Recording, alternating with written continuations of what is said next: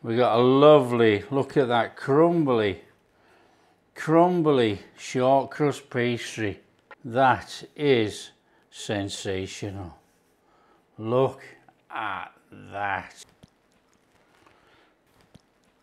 Hi everyone, welcome to Backyard Chef. I'm Rick. Today we are doing a Lancashire classic.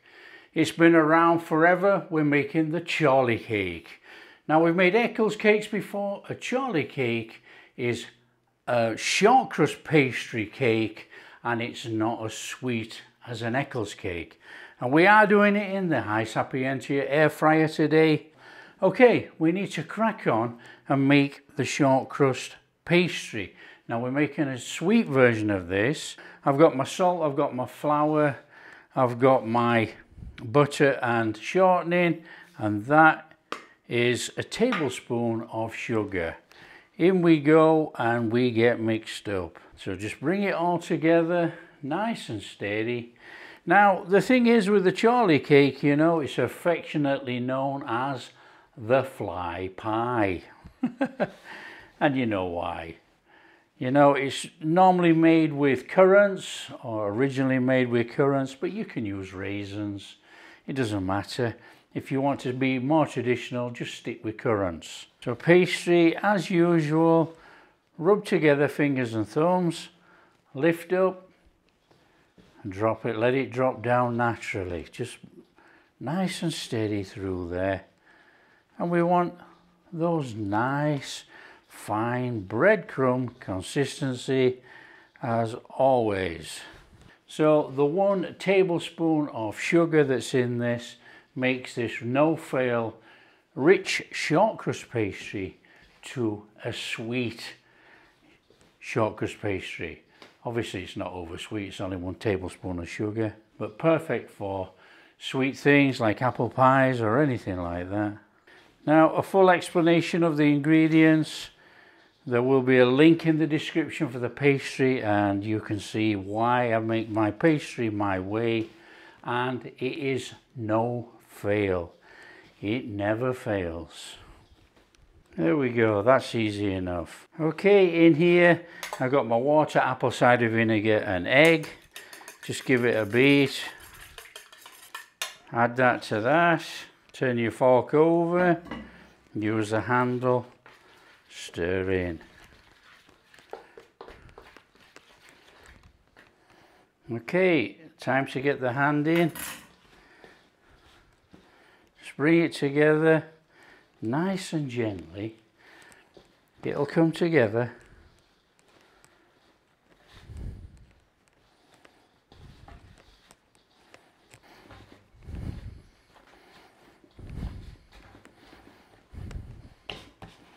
So there we go, 5 minutes, pastry made.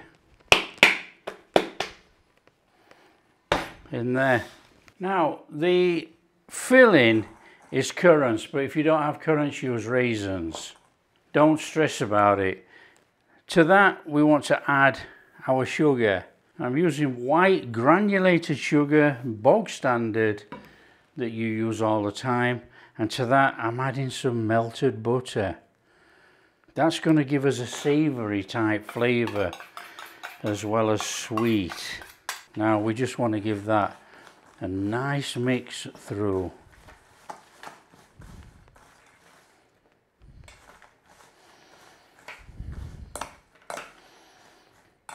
That will do. Oven on at home, 190 or 200, round about there. 380, 400, up to you. We're going to bake for about 15 minutes, but you have to preheat. So on here we are going for 180 and we're going to preheat. Straight on with the pastry. I'm going to roll it out. And I'm just on the countertop because I want to roll it out long. Now I'm rolling it out long. It's just going to make it easier to work with. And I'm going to roll it all out.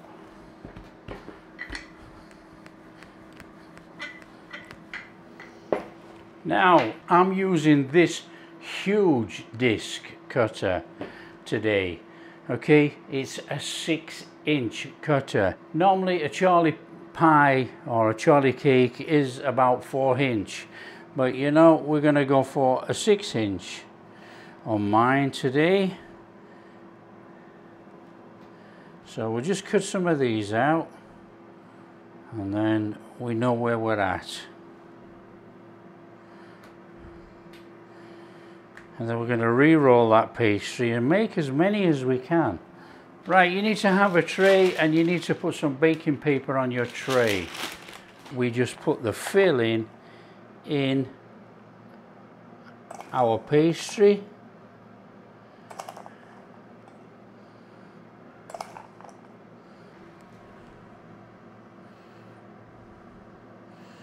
So this is a 4-inch cutter and we're just going to put some more of that in there till we got a nice deep layer of fruit like that. Do the same on all of these. Really, you could have just put this on and done this, but not to worry. This is just an idea that I use all the time. Now, Chorley cakes differ wherever you are.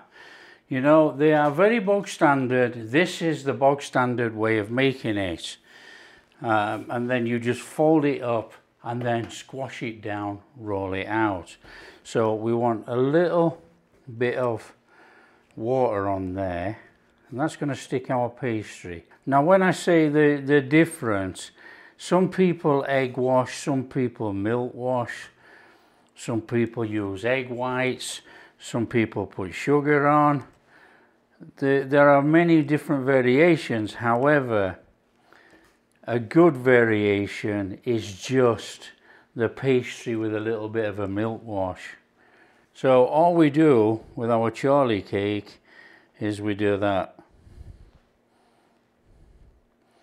We just pull all those corners up like that.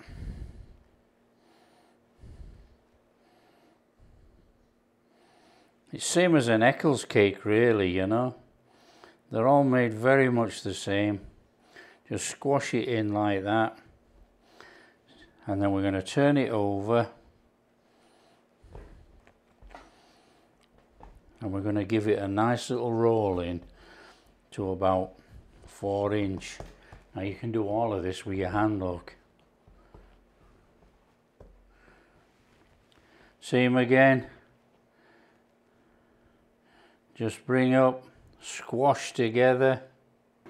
Okay, now these have to vent, so we want to put about 3 lines in the top, 3 cuts in the top. That's about the usual pattern of a Chorley cake.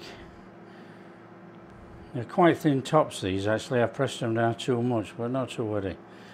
So in we come.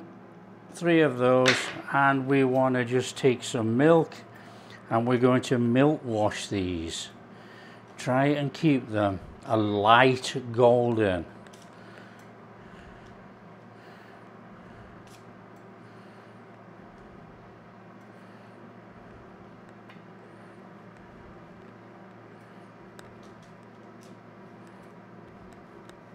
Some people like to put sugar on there, but you know, traditionally a Chorley cake is not covered in sugar. The Eccles cake has sugar on. So that's our Chorley cakes. Let's get them in the oven. Now we are in there for about 15 minutes. I'm going to do 15 minutes and then we'll have a look at, okay? We're at 180 for 15 minutes. Okay, that's good enough. Let's have that out of there. Oh,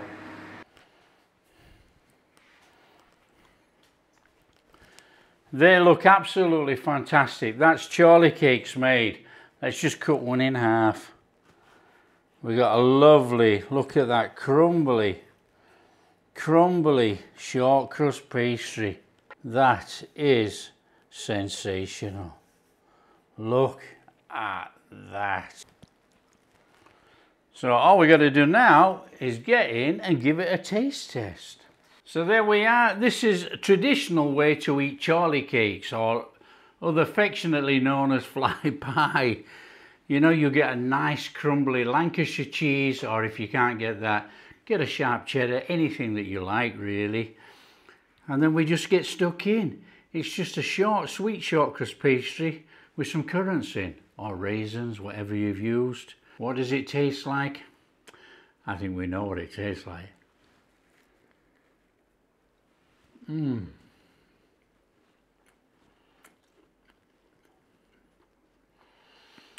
Delicious.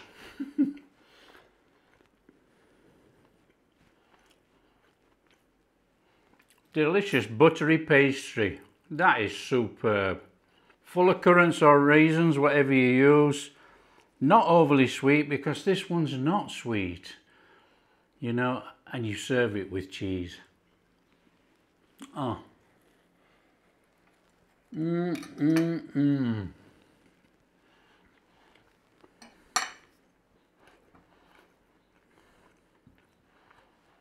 Well, that's absolutely fantastic. That's traditional Chorley cakes, all the way from Lancashire. Absolutely superb. You've got that buttery shortcrust pastry, full of currants, slightly sweetened. They're not overly sweet, not like its counterpart, the Eccles cake. It's delicious. Serve it up with some nice mature cheddar or Lancashire cheese. You've got yourself a perfect cheese board dish. If you like what we're doing, don't forget, smash that like and subscribe, share with your friends, all that kind of stuff. We'll catch you in the next video.